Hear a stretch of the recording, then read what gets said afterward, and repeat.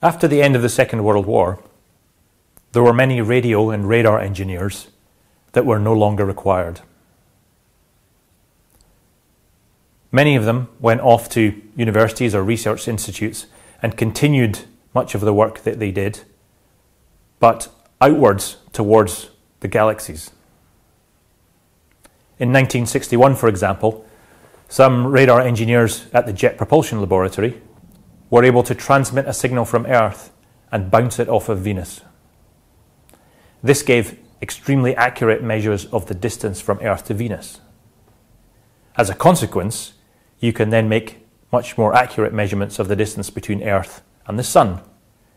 And if you know accurate measurements of the Earth to the Sun distance, then when you're looking at the nearby stars in our own galaxy, and you're using the principle of parallax, so essentially stereo pictures of the nearby stars, is if you know the baseline of your stereo picture extremely accurately, you can make much more accurate measurements of how far away those near stars are.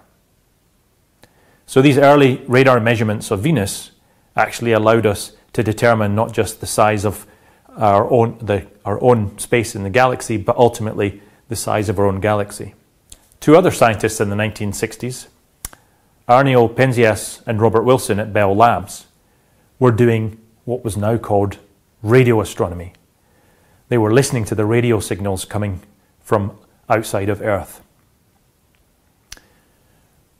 They were working with a small horn antenna system, and they were desperately trying to calibrate it extremely accurately, but they kept picking up a noisy background signal. They looked at every possible explanation for where this background signal was coming from, including the possibility that it was just all the pigeon droppings of the pigeons that were living inside the antenna. And so they cleaned it all out and tried every possible way to make the antenna as perfect as they could. But they were still picking up this strange background signal.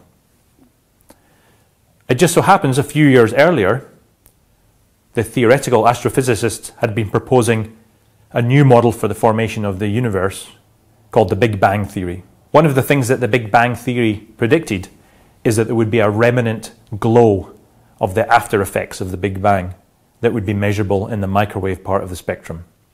What this discovery led to was that Penzias and Wilson won a Nobel Prize because what they were detecting was the cosmic background radiation that had been predicted by the theory of the Big Bang.